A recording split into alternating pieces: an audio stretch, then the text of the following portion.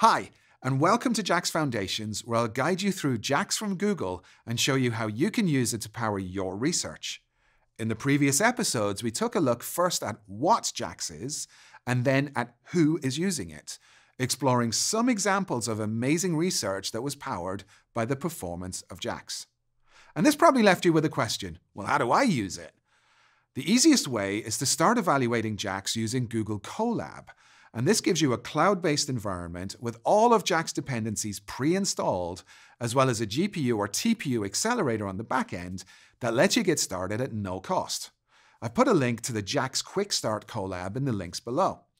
Using the Colab, you can get a feel for how JAX optimizes some mathematical operations, speeding them up greatly, with tricks like using device memory directly with device put, which in this example reduced multiplying a 3000 by 3000 matrix with another one from 48.3 milliseconds to just 14.5 milliseconds using just a single line of code to execute on the GPU. Or, for example, using just-in-time compilation, you can see where this SELU function, acting on 1 million values, was reduced from 900 milliseconds uncompiled to 130 milliseconds compiled, again with just a single line of code. In the Colab, you'll also see code that demonstrates derivatives of functions with jax.grad and auto-vectorization with jax.vmap. And this gives you a taste of what JAX can do. But of course, you might want to install it on your own workstation and not use the functionality of Colab. And if you want to do that, it's also quite straightforward. And you can take a look at the project README on GitHub. This is your friend.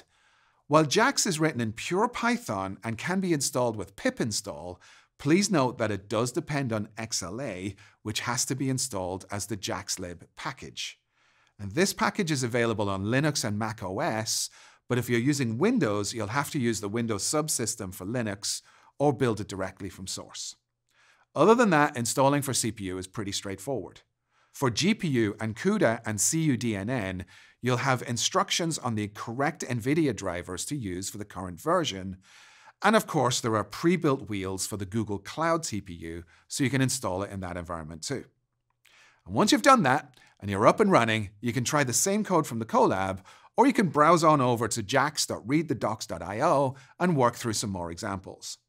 You're now ready to push the power of mathematical modeling on accelerators with greatly improved performance. And I can't wait to see what you build. So, if you have any questions or feedback, please leave them in the comments below and be sure to like and subscribe for more great content from the Google Research channel. Thank you so much.